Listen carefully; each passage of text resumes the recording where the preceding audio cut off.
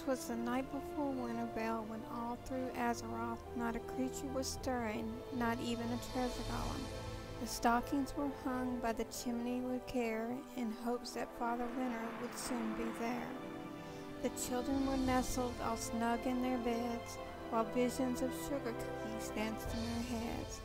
And Mama in her shawl and I in my nightcap had just settled down for a long winter's nap. When out on the lawn there rose such a racket, I sprang from my bed to see what was the matter. Away to the window I blinked like a flash, tore open the shades and threw up the sash. The moon on the breast of the new-fallen snow gave the luster of midday to objects below, when what to my wondering eyes should appear but a miniature sleigh and 8 tiny griffins, with the little old driver so lively and quick, I knew in a moment it must be Father Winter. More rapid than eagles to courses they came, and he whistled and shouted and called them by name.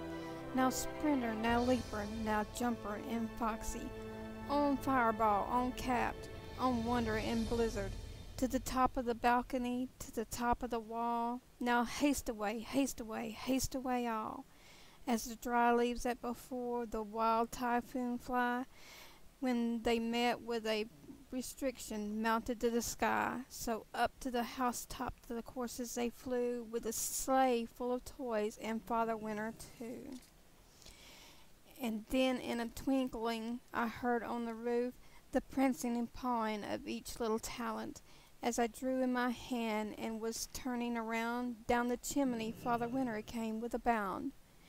He was dressed all in fur from his head to his foot, and his clothes were all stained with ashes and soot. Had backpacks filled with toys he had flung on his back, and he looked like a peddler just opening his pack.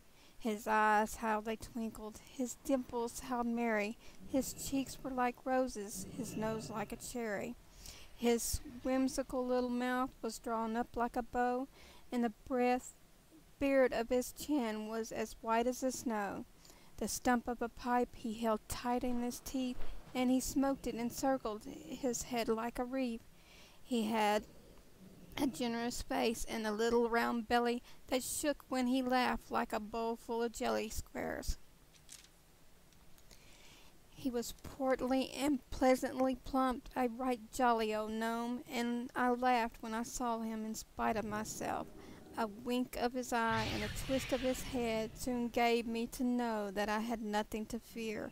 He spoke not a word, but went straight to his work, and filled all the fuzzy socks, then turned with a jerk, and laying his finger aside of his nose, and gave a nod up the chimney he rose.